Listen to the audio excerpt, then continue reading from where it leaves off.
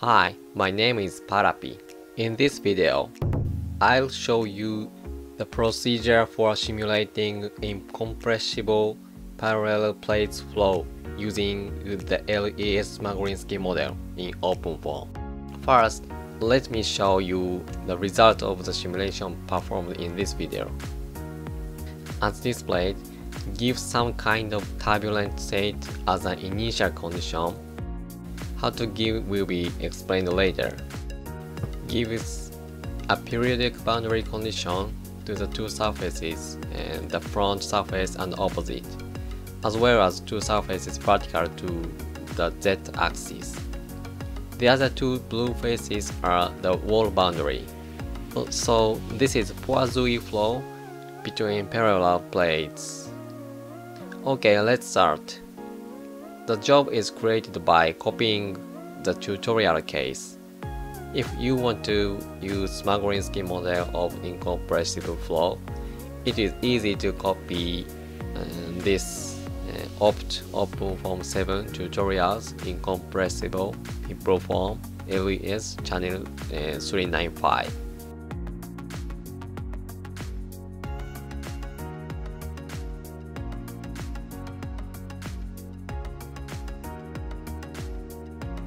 The working directory can be anywhere.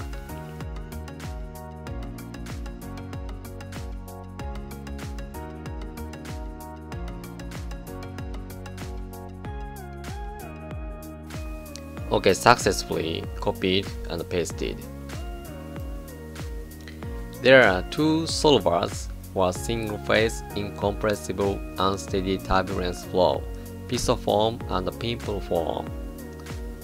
The big difference between them is that PimpleFOAM supports mesh deformation too. This time I will use PimpleFOAM, although the mesh is not deformed. Then first of all, create a mesh. As I showed you earlier, since the calculation area is rectangular, it can be created only with blockMesh. Let's start editing blockMeshDict.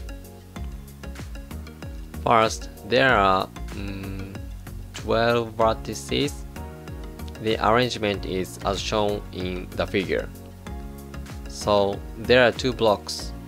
This is because the mesh is cut so that the mesh width stretches from near the wall.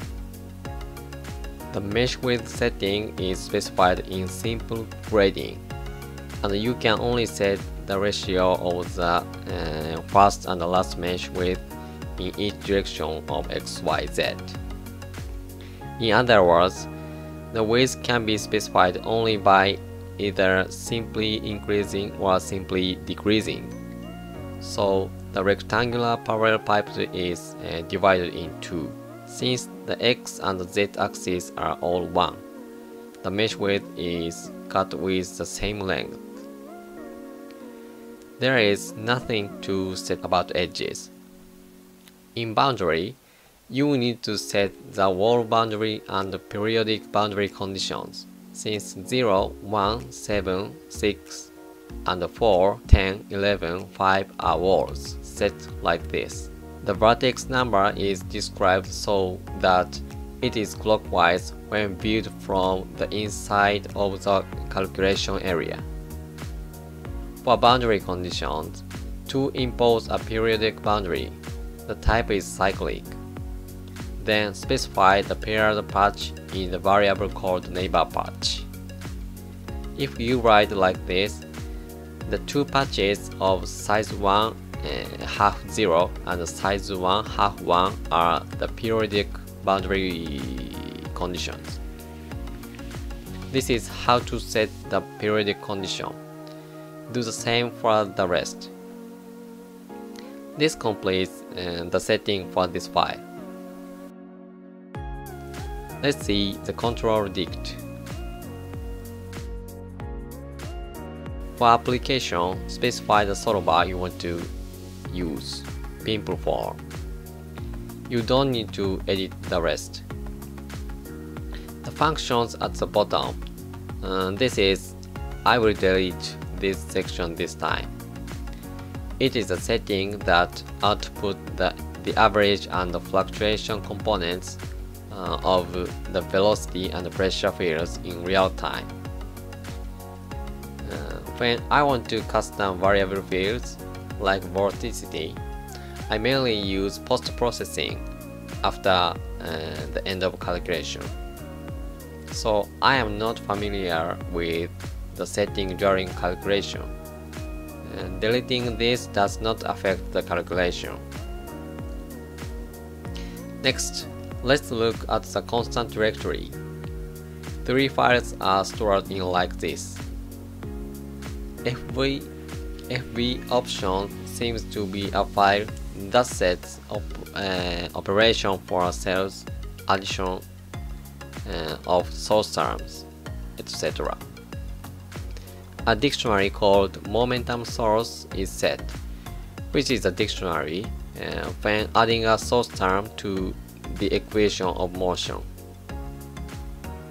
When the type is a mean velocity force, momentum is added to the fluid so that the time average value of the velocity becomes the value specified by U bar below. Selection mode is the designation of the place to give the source term. It is given to the fall area with O. Specify U in fields. To be honest, I didn't understand the intention because I first encountered how to give such a source term. I think the flow can be driven by the source term since the boundaries other than the walls are all periodic boundary, not Dirichlet. Perhaps I am saying something irrelevant. Next, about transport properties. U bar and kinematic viscosity coefficient are set. I don't know why I need to configure U bar here as well. I will leave it for the time being, for this time. Okay, let's look at the setting of turbulence properties, which is the main part of this video. Here, set up the Smagorinsky model. First, specify LES for simulation type. Set the details in the LES dictionary. LES model is written as whale, and you will select the eddy viscosity model you want to use here. So change this to Smagorinsky.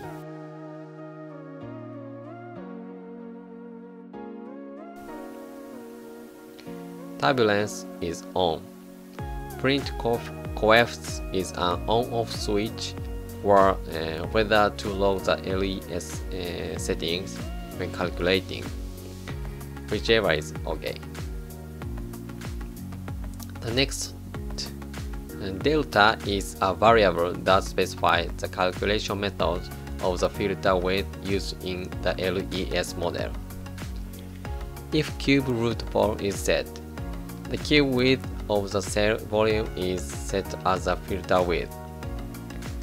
With OpenFOAM, there seems to be 6 different methods for calculating the filter width.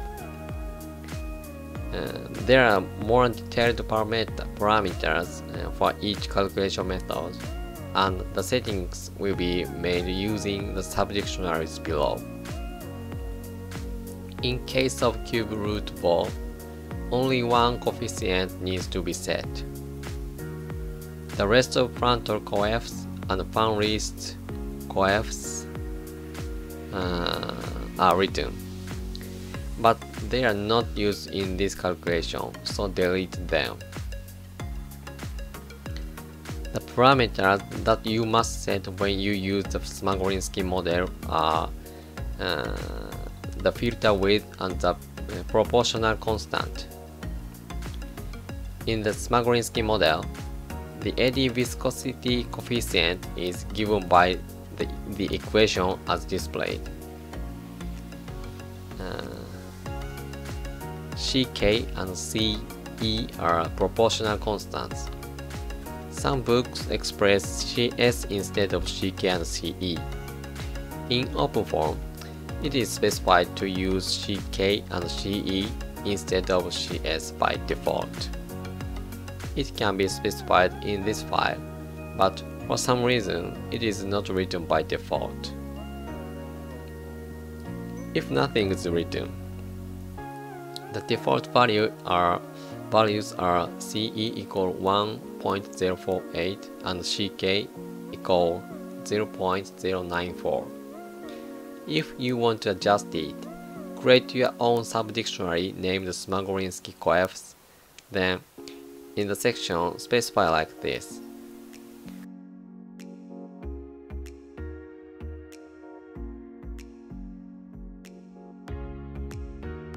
Leave the default value for now.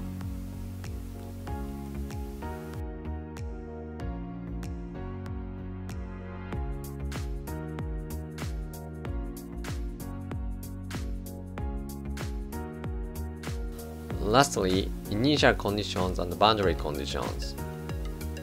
Let's see the time directory. There are two similar directories, 0 and 0.original.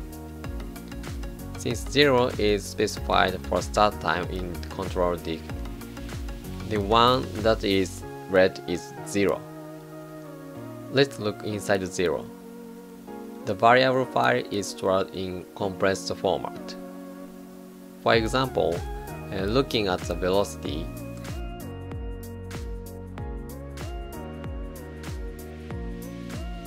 there are many numbers in the internal field.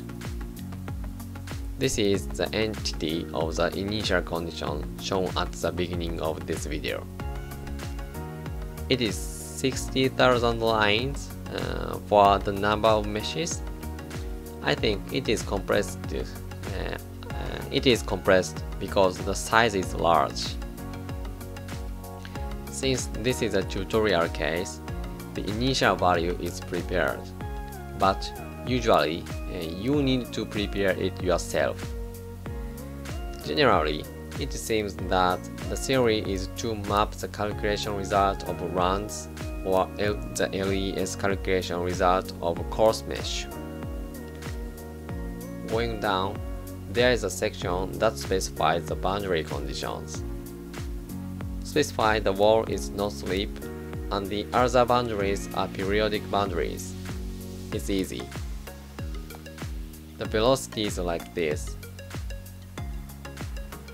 For the remaining variable files, the Smagorinsky model only requires U, P, and nu t. Nu t is the eddy viscosity coefficient. Others can be deleted. I still don't know the timings to use them. Is it necessary when using a two-equation turbulence model? Next, for p.gz, there is a section that specifies the boundary conditions at the bottom, as well as velocity. The wall is zero gradient, the rest is cyclic. Finally, about how to give the eddy viscosity coefficient boundary conditions.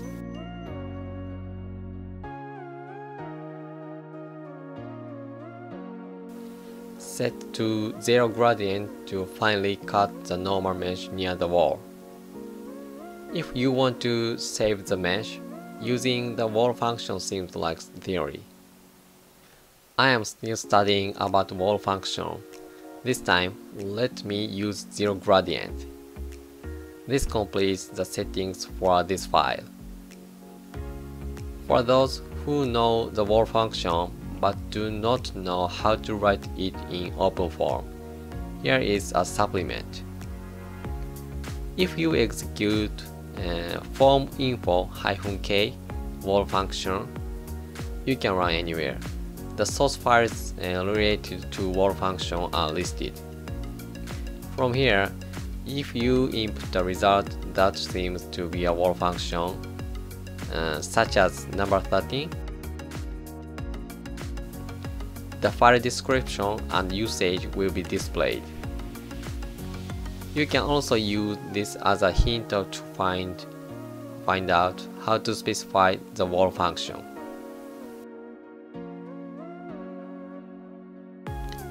Then create a mesh and submit the job.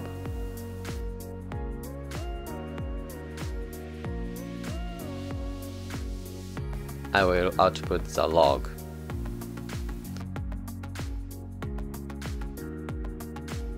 Okay, calculation has started.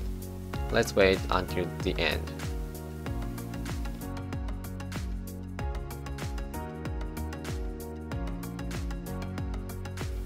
Okay, it's over. Now, let's see the result with far view.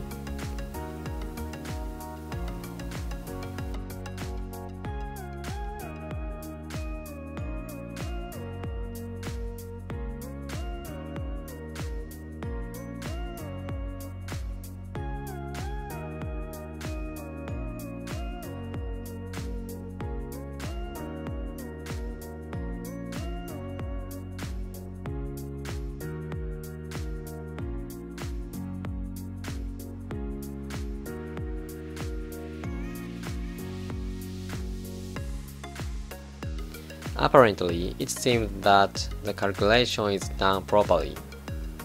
You can see the velocity field and the pressure field.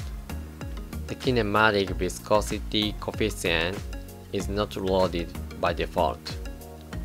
With Pipeline Browser, select the case directory name and select the checkbox from Value fields in Properties to load it.